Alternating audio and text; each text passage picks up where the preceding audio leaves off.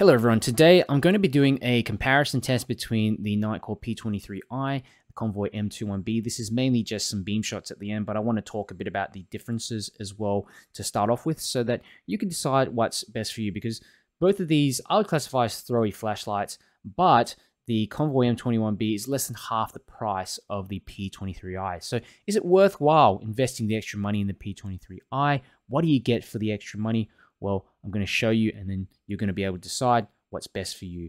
So let's get started straight away, and I'm going to talk about what's included. The P23i, it actually comes with pretty much everything you need. You get a clip, you get a battery, the 21700 Nitecore cell. You also get a charging cable, you get a manual, you get some O-rings as well. Pretty sure that's about it. Oh, you also get a holster with the flashlight. So pretty much everything that you need for the light is included. If you look at the Convoy M21B, it doesn't come with a clip. It also doesn't come with the charging cable. It comes with the lanyard and no battery. So you basically get the flashlight and the lanyard, and you don't even get an instruction manual. But again, this is a bargain because you get it for less than half the price of the P23i. I've got a lot of flashlights. I've got a lot of these cables and clips and things like that. So for me, I don't necessarily need all the other holsters and accessories because I already have them. So if I just want a flashlight that has the LED that I want, has the beam profile, I've got my own batteries, I mean, bang for buck, you can't beat Convoy. But let's have a closer look at the build quality and the design. Now, Nitecore, I think, have a more premium build quality. The anodization is a little bit shinier. I mean, if you have a look at it, it's just a nice sort of shiny anodization. The cutouts and everything like that as well, just milled more finely and with a bit more precision. You've got more of an interesting design on the flashlight as well, even these little bits here.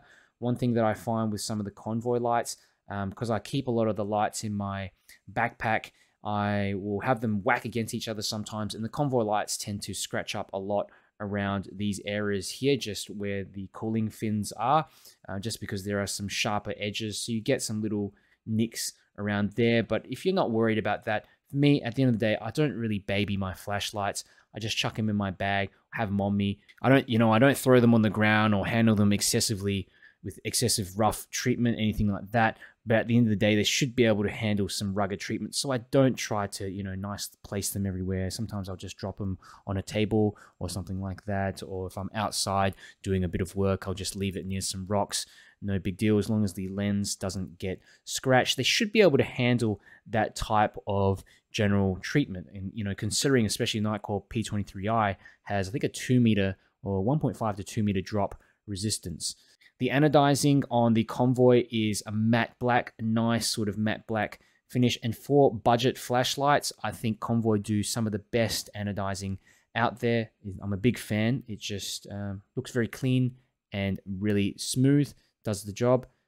Disassembly, now this is a big one. If you're looking for a flashlight that you can modify and not really worry too much, the Convoy is easy. You can just unscrew the top of the head, the bezel, get into the flashlight, get into the pill, very easily change and modify whatever you need to. You can flip the battery tube around, all kinds of things. You can even get into the tail cap. With the Nitecore P23i, you're not able to get in there, but Nitecore do offer an extended warranty on their flashlights, so it's understandable why they don't want you to get in there, fiddle around the LED and accidentally break something.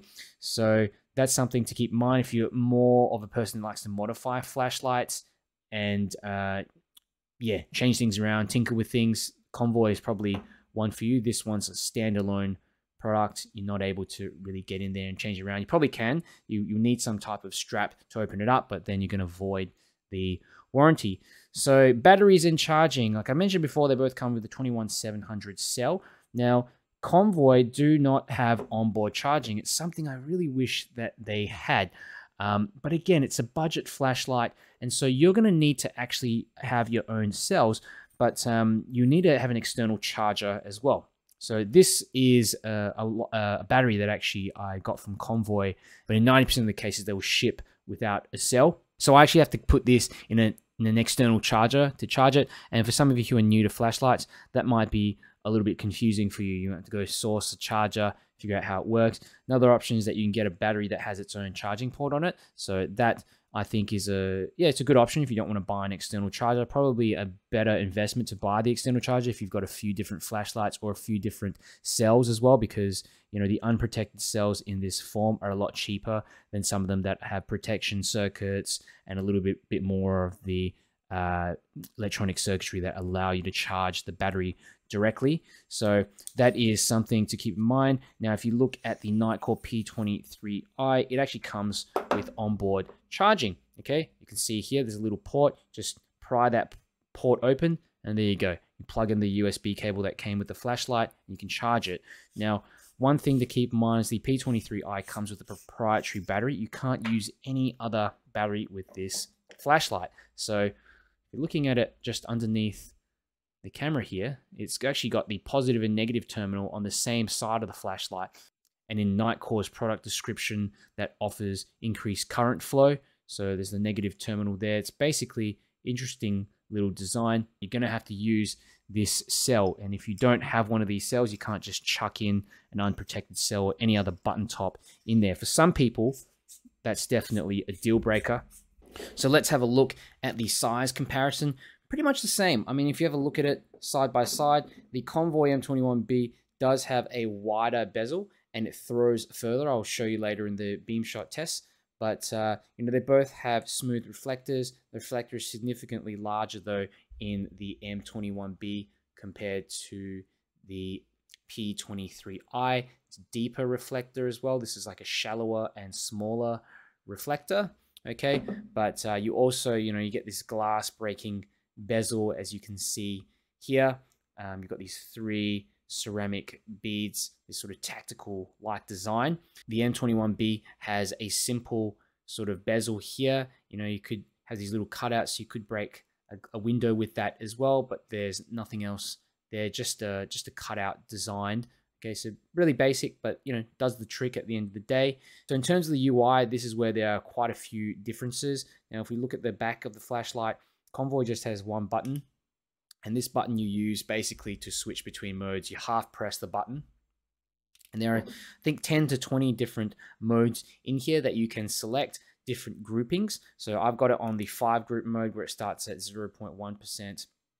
I think 1%, 10%, 30%, and 100%. Then turns off. It's got mode memory after 1 second as well, which is fantastic because, if there's no tactical mode on this flashlight, because I actually tend to use tactical mode a lot just to light things up here and there, the momentary mode. If there's not that mode, then at least I want the light to be in the same mode when I turn it back on again. I don't have to wait a whole few seconds or whatever to reactivate and get that same mode. So I think that's a really good option, a good little feature that Convoy have in their lights. In terms of the Nitecore P23i, you've got 2 buttons on the back. You've got this main button, and this button here is to activate turbo.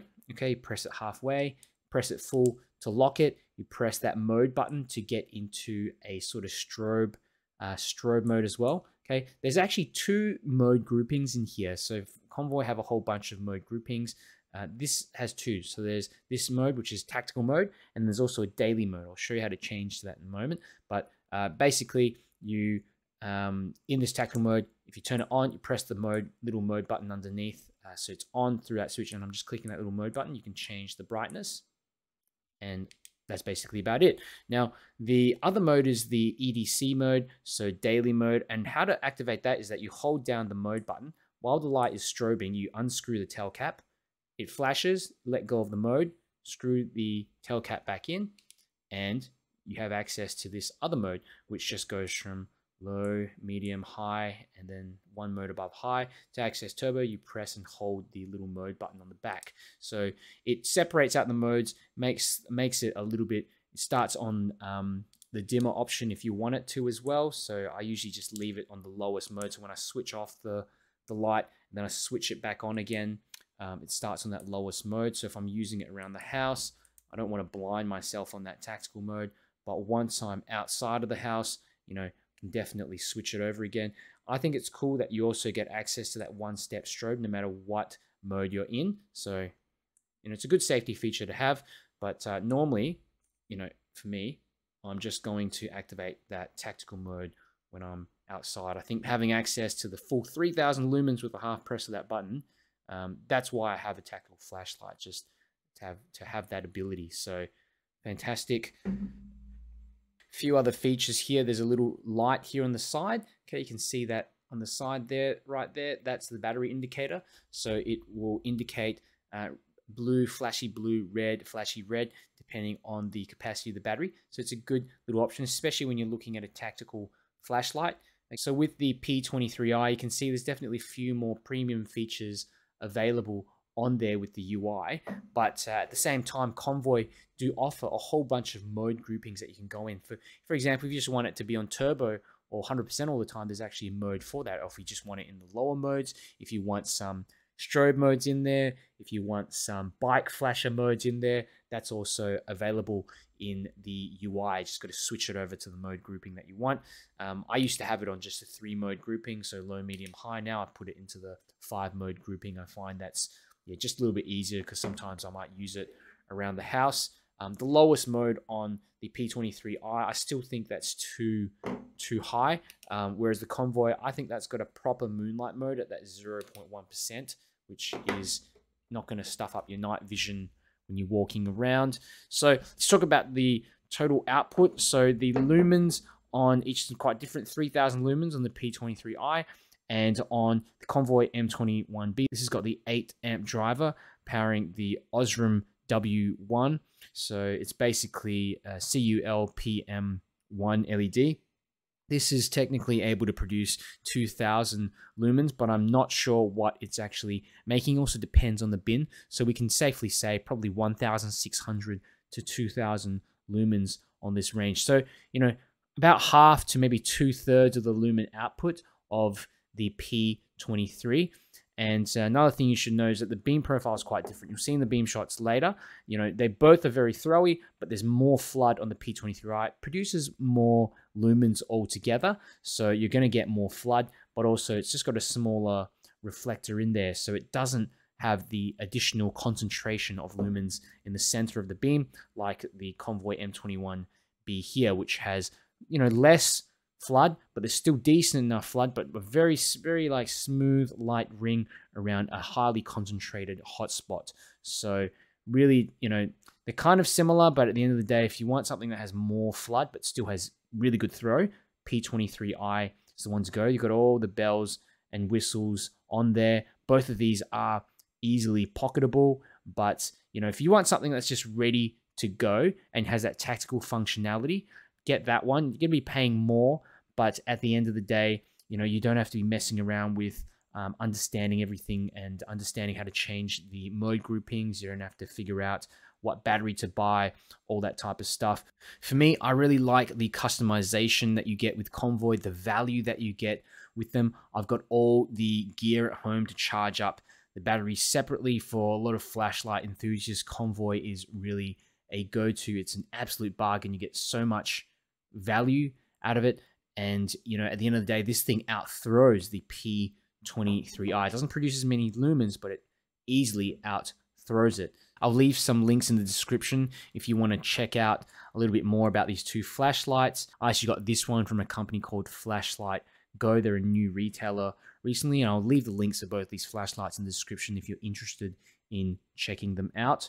If you have any questions, make sure you leave it in the comments. And if you enjoyed this video, you found it helpful, do me a favor and click the like button. It doesn't cost you anything, and it helps me to get my videos out to more people. If you want to see me make more reviews, make sure you also subscribe. Thanks for watching. We've got the Nitecore P23i on the left and the Convoy M21B, and they're both throwing flashlights, throwy sort of flashlights, but the Nitecore, of course, is double the price, probably more actually, a lot more. So I'm going to get the P23i here on the left, and look at that. Large hotspot, gigantic hotspot.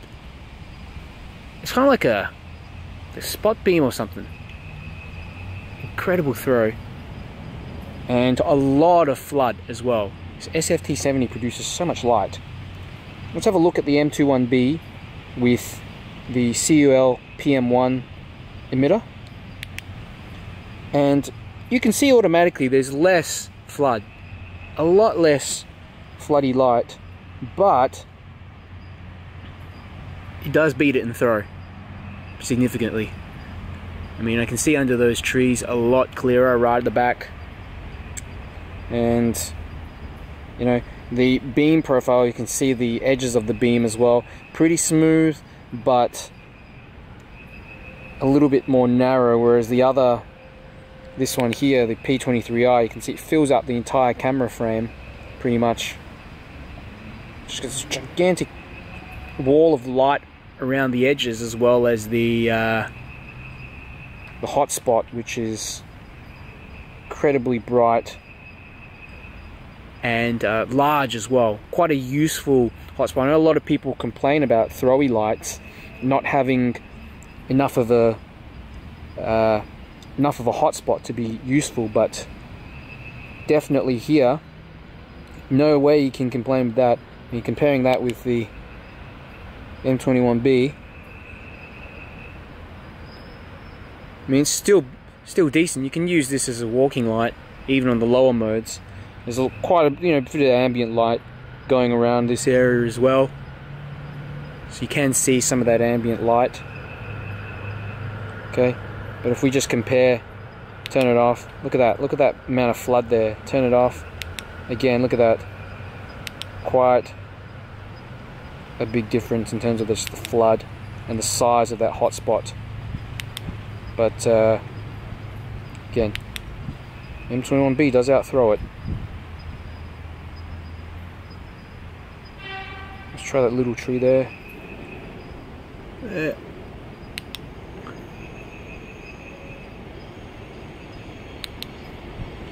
Illuminates it significantly more, that M21B. But yeah, I hope this video was useful for you.